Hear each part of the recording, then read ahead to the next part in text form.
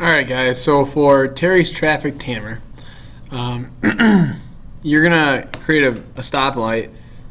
You should have the print off right now at your desk, but you're going to create a stoplight that you can override if, for example, an emergency vehicle is coming through.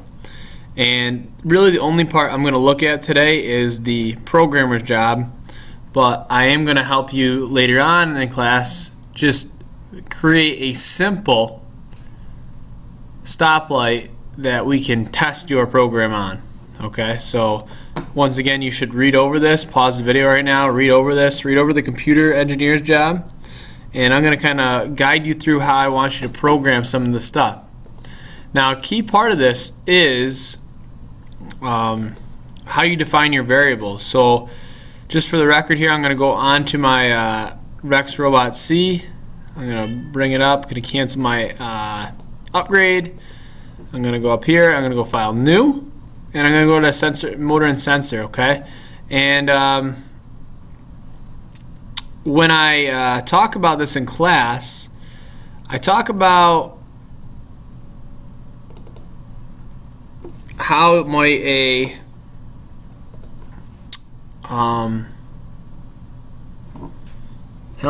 person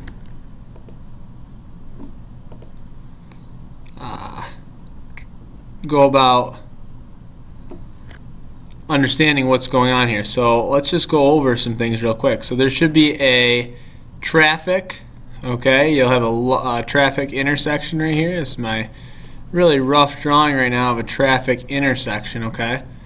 And so I'm going to come down here, I'm going to come over here, and right here. And you're going to have a light right in the middle, right? That's going to conduct this. Now say an ambulance is coming this way, okay? At that point, I want everything to go red so the ambulance can go safely through the intersection, okay? Or vice versa this way. At all other times, I'm just going to have it running a timer, okay? So I'll have a second step here, a timer here, a timer here, a timer here. Let's define this way as west, okay? And we'll define this way as north. Okay, that'll make sense when we define our variables.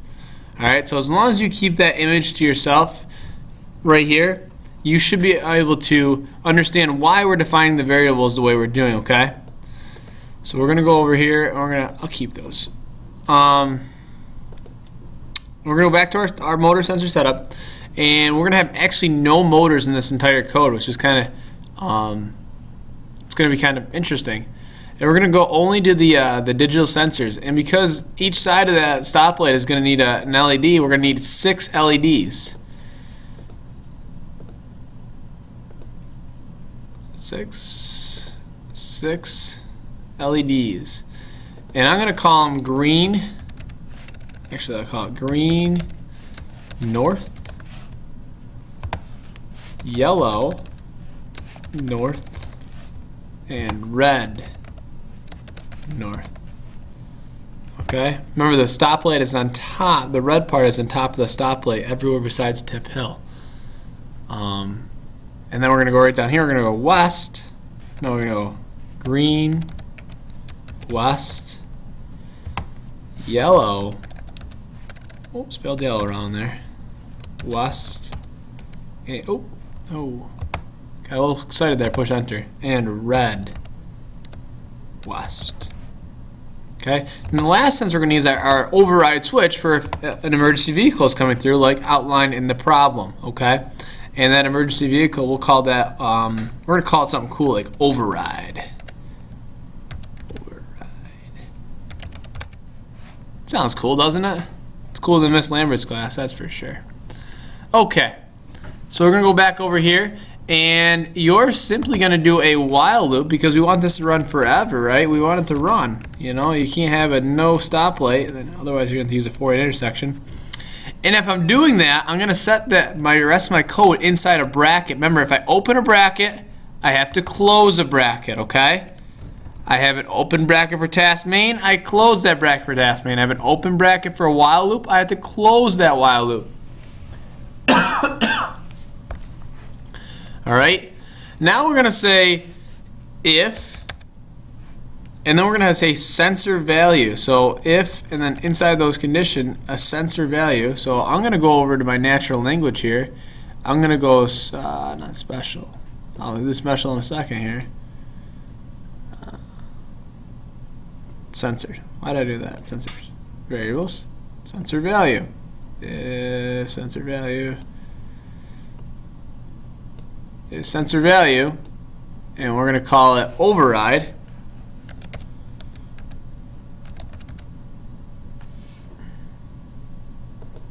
Override is definitely spelled wrong. Notice you can edit things right up here. Okay, and you can edit them right here too. Override equals 1, and we're going to have equals 0. Okay, we might hit to invert that, I'm not sure. We can open that bracket, and we're going to close that bracket. So if it's not on, if that sensor value is not on, once again, I have 3 open brackets, I have 3 closed brackets. You're going to get many X's, red X's, if that doesn't happen. All right, I'm going to run my simple my simple regular timer, which is under special. You go turn LED on, and we're going to start off with green LED. Oh.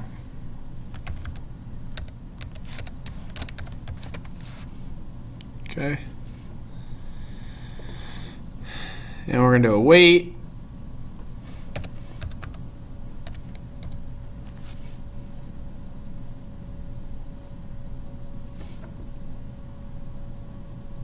And you're going to have to wait a certain amount of time, 2 seconds. And then that's kind of short light. Let's do 5 seconds. Okay. And then you're going to turn LED off. Green. North. And you're going to turn on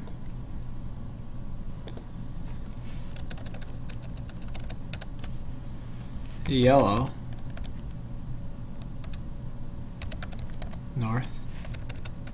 I know I'm spelling some things wrong here, so let's go up here and just compile the program real quick to figure out what's going on. And I'll save it as stoplight.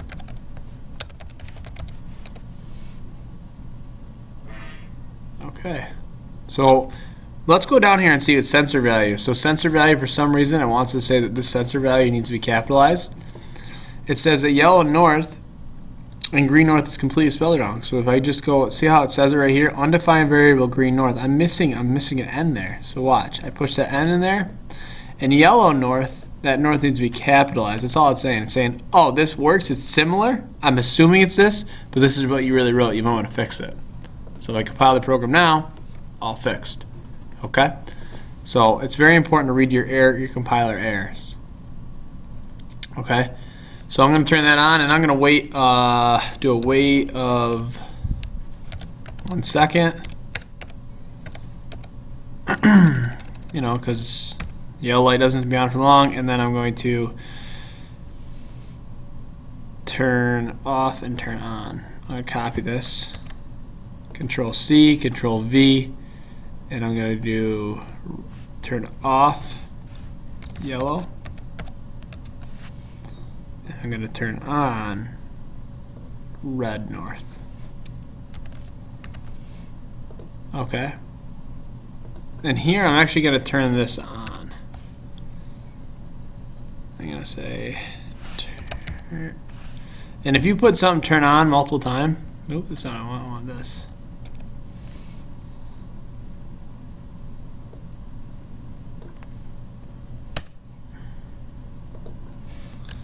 If you put something on multiple times, it's just going to stay on. It doesn't matter. Red west. So now what's happening is red west is going on. Green north is going on. It's waiting 5 seconds. And then I'm going to put a wait here because you should have a little time for cars to clear out. You don't want to immediately do it. I'm going to wait for 0.5 seconds. And then I'm going to copy this,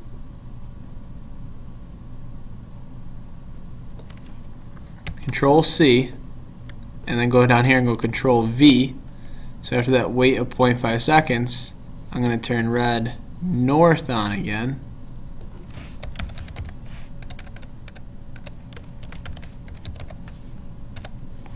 I'm going to turn green west on. So all you're doing is changing the second word here. West, west, west.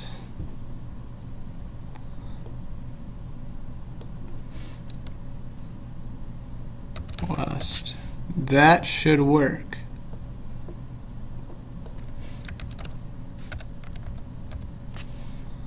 Alright. Now we need to do our else loop. Now the one thing about this is I got it open. This is holding my while loop. This is holding my else loop. So or if loop. So I'm actually going to delete, and then push an enter after this. Okay, and now start typing my else statement. Alright, now there's no condition, it's just picking everything else up, but I still need to hold it inside a bracket. So I always create my brackets first. So now I have the same amount of brackets. And else, okay, that'd be sensor value is not equal to that. Okay, so the sensor value is actually being pushed. We're going to say turn on LED. So we're going to do a turn on. So I'll go back up to your natural language. It's under special once again, and it's turn LED on. And I'm going to turn LED on, turn LED on, and I'm going to say red north, and I'm going to say red west.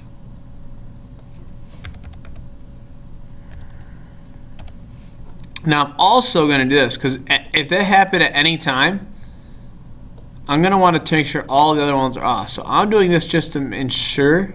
This doesn't necessarily need to happen, but it can happen. So greens, the green thing be off.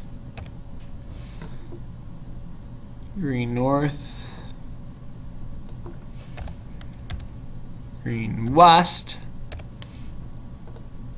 And yellows, because it'd be kind of weird if you had a yellow or a green and a red light. You might confuse some people and cause some issues in the morning commute. So that, and then I'm gonna just gonna put in a wait timer here because I don't want to have to sit there and hold it. I'm gonna put in a wait timer for 3 seconds. So I'm gonna wait 3 seconds. Now, if it needs to wait longer, it will. But this is just hold it up. So that's just gonna hold everything up. All right. And now it's going to go back. After that runs through that, it'll go back up to this if statement and check to make sure that sensor value is what it is. All right, that's all you need. All right. When dealing with logic, it's very, very important, or helps out a lot to do some pseudocode after it. So explaining to you what you're doing here is a big thing. Okay, I'm not really that great at doing that. All right, so we'll just compile the program one time. No errors. All right, great stuff.